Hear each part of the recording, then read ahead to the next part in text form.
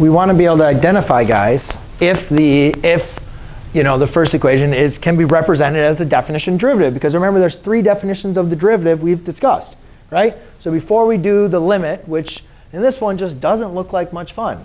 I don't really want to rationalize the radical with radicals looking like that, right? It just looks too crazy for me. However, I kind of notice this looks very similar to the limit definition of a derivative. And I'm just going to do this one, h going to 0. Or let's just do delta x going to 0.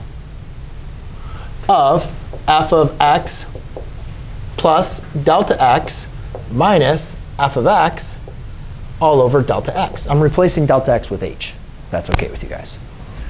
But guys, remember that was the definition of a derivative, right?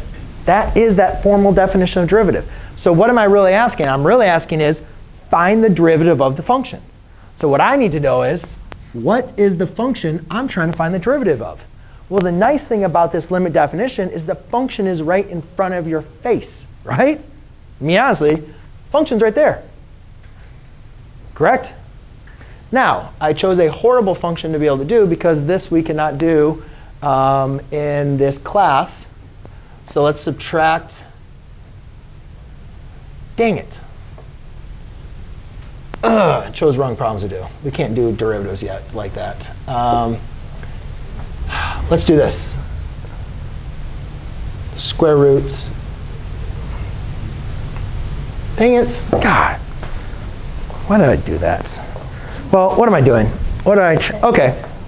Yeah, I'm an idiot. Let's just do this. Sorry, let's get rid of the square root. There we go. Let's keep the 4. What was that, plus 4 or minus 4? Minus. OK, no square roots. Sorry about that. No square root. Here's the f of x, guys. It's right in front of us, right? Yes? F of x is right there, x squared minus 4. So therefore, all we're really doing is taking the derivative of x squared minus 4. That's what the answer is.